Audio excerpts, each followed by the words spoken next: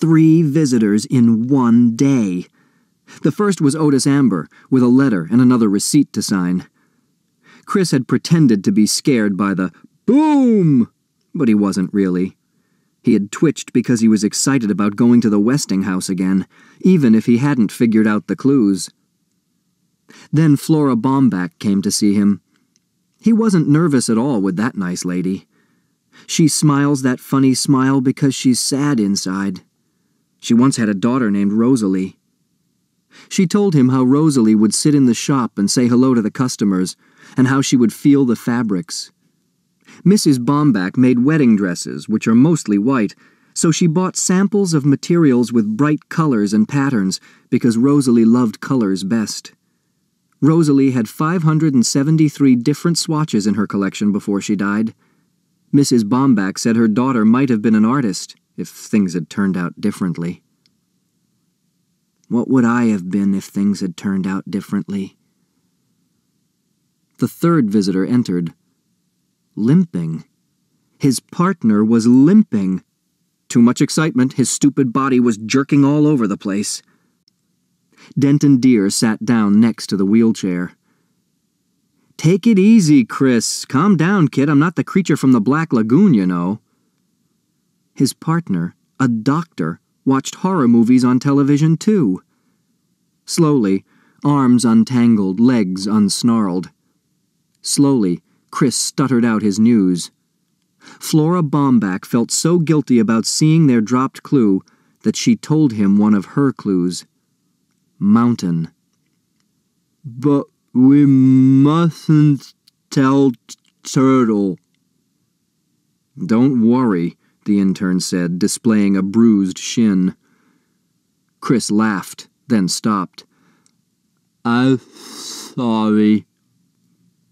Mountain, Denton Deer thought about the new clue. If a treasure is hidden in a grain shed on a mountain plain, I sure don't have time to look for it, do you?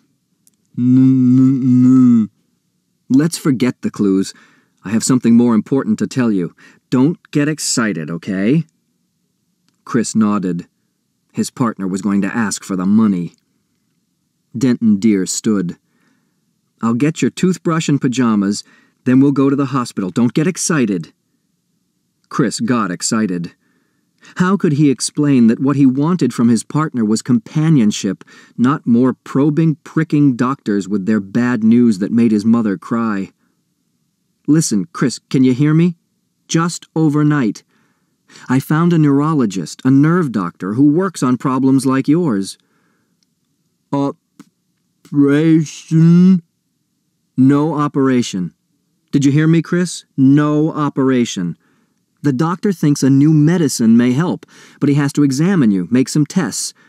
I have your parents' permission, but no one will touch you unless we talk it over first, you and me together. I promise." Chris grimaced, trying to smile. His partner said talk it over, the two of them, together. They were really partners now.